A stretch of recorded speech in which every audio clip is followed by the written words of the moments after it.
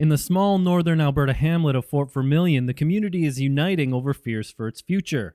Government of Alberta's incoming Caribou Range management plans are proposing to convert 1.6 million hectares of the region's land base into protected parks, part of a broader federal plan to reach a 65% undisturbed habitat to recover the species. Chair of the Northwest Species at Risk Committee, Lisa Wardley, representing 6 northwestern Alberta municipalities and 30,000 people, says the plan could sterilize the region's resources and be devastating to not only its economy, but also future generations.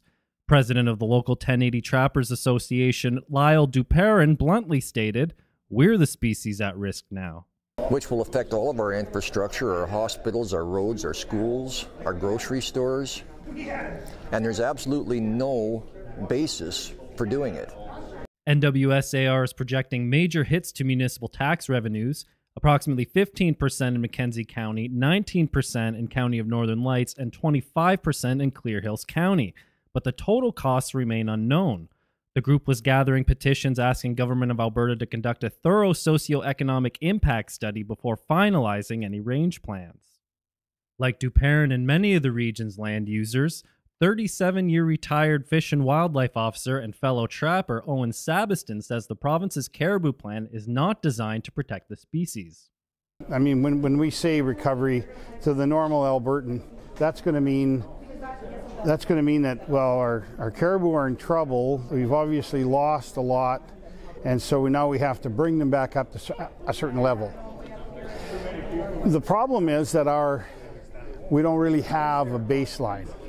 Now, our statistics go back, I mean, I seen reports in 1985, they were calling our caribou threatened.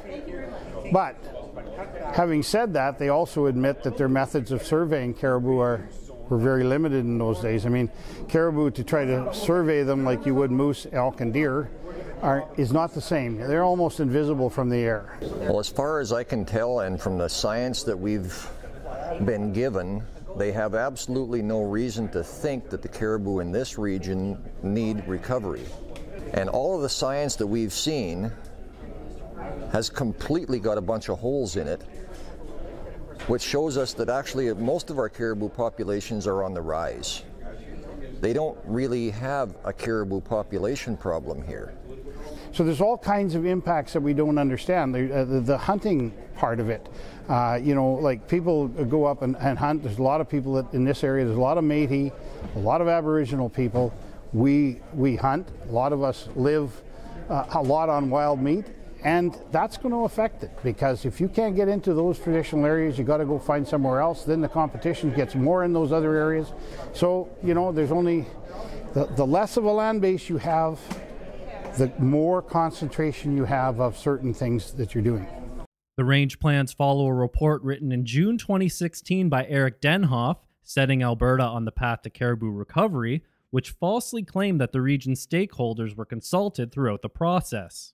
What I would tell people is that don't start thinking that because you don't see caribou and that you're not familiar with the animal, that the first time you hear that we have a recovery plan, that we've got a problem with caribou. Maybe you need to talk to the local people, not only scientists, but the local people that see caribou in their travels when they're out working and everything else. You know, you can't always take reports on face value. You have to dig into it a bit. Reporting for Liberty Multimedia, I'm Matt Marconi.